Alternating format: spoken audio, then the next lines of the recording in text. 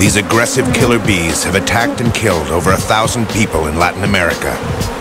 Since their arrival in the United States, they have already killed 24 people.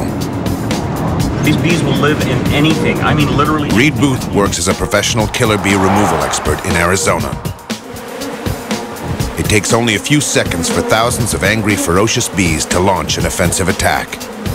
This many bees and how insane they are would have killed us. I'm an adrenaline junkie. He's always taking risks. You just can't change someone's personality. Oh, damn it. Reed's bee suit can't always protect him from getting stung. All right, you little bastards, you're done for. Let's get him. Reed often works under dangerous conditions. He risks his life on every job to keep us safe.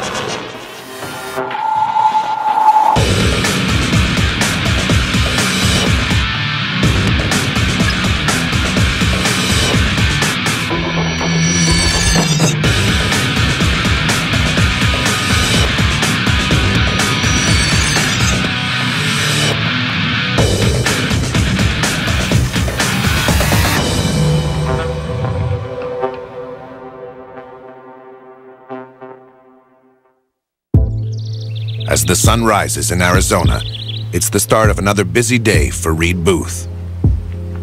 With his assistant Jim aboard, he heads off to go remove killer bees that are disrupting people's lives.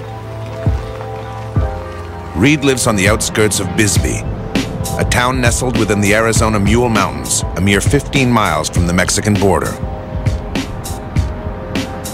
This town used to be a busy copper mining town. But when the facilities closed down their operations 30 years ago, Bisbee became a haven for artists and retirees. Today, the entire state of Arizona is saturated with killer bees. In the state of Arizona alone, they estimate there are between 4 and 5 million wild Africanized hives, with each hive containing an average of 40 to 60,000 bees. So you can do the math. Reed's first job today is in the neighboring town of Sierra Vista.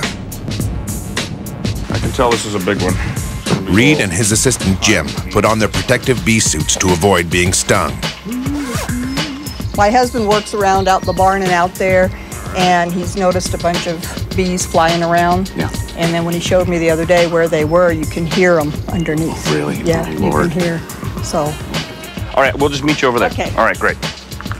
Can't hear him right I now. can't hear them, but I'll tell you what, day before yesterday, you could hear, oh yeah, you could really hear them buzzing. Well, I can see a couple of them buzzing around, so they've got to be under here somewhere.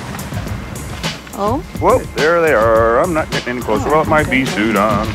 You can, if you want to watch, pull a car up and sit in the car. No, I'll be far You'll away. be fine. Don't worry.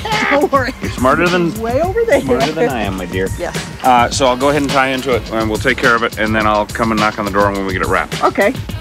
Reed never knows how aggressive a hive is going to be until he actually starts to remove it.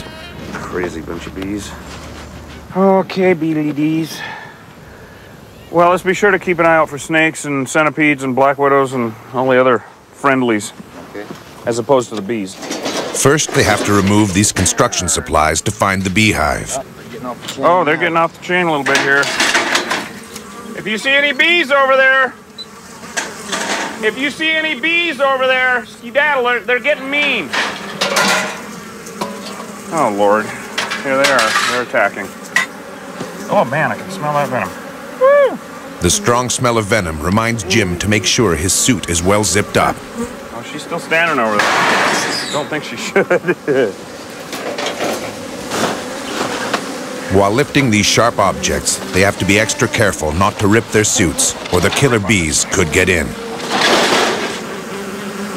Wow. Kyle, They are off the chain. they're really unhappy with us at this point. And of course, I can't scratch my nose. God dang it all. Oh, they're nuclear, dude. They're not coming in, so. No, you're good. Can you see? I mean, I can see on your mask how they're like I know I can trying to sting. smell that venom. Yeah, I can smell the venom big time. I mean, actually, do this. Since Jim is new on the job, Reed explains to him how your brain